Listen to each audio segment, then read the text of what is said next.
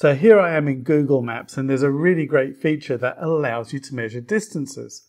So I've selected Sydney Harbour. This is Sydney Harbour Bridge here. Here is the Opera House. This is a beautiful harbour. I'm a little bit biased myself, but you might want to go for a walk from here along the harbour bridge, come off down here. The stairs are about here and all the way around to the Opera House, and you might want to know how far that is. So all you have to do is right click where you want to start. So let's just right click. Over here it says measure distance. Click that.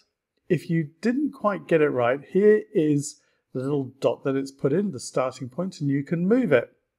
And you can get it just about right. And I could zoom in on the map here. If that wasn't the spot, I can just click on it to remove it. There you go. So let's just right click and clear measurements, and we'll start again.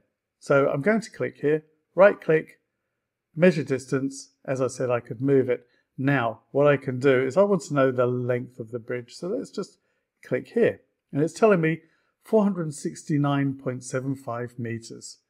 Now, if you prefer feet, it's an easy thing to do to change it. Firstly, down at the bottom, here's this little box showing you the total distance. And it's got both. It's got the meters and it's got feet. But if you want to change it here on the map, down in the bottom right corner, you've got your scale. And when you click on that, it changes it to feet. Okay, Australia's a bit of a metric country, so I'm going to change that back to meters. I'm just going to click here. Okay, so I want to go all the way along here. The stairs are about there. I'm going to click here. That's now showing me 1.04 kilometers, and as I said, it's showing it here as well. I can then come along here, and you can see it's got each points along the way, and I can see all of these little distances. So if I want to know from here to here, I can easily subtract that. So let's just take that to here. That's the Opera House. And if we want to go right over to here to get a really good view of the harbour, there we have it. 2.49 kilometres, and right down the bottom here, 1.55 miles. So easy to do. Now, I want to show you just something else that you can do, because you can move these afterwards. So perhaps I want to go a little bit further along. And we'll take this route. But I might also want to explore this road. So I'm going to come down here and round here. So if I click here, it adds another spot in. I didn't want that. It's done one too many.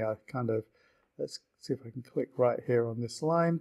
No, it's not doing it. It's kind of taking it from there all the way across. So let me just try here again. There we go. That's got it. Now I'm holding it down. I'm going to move it along to here.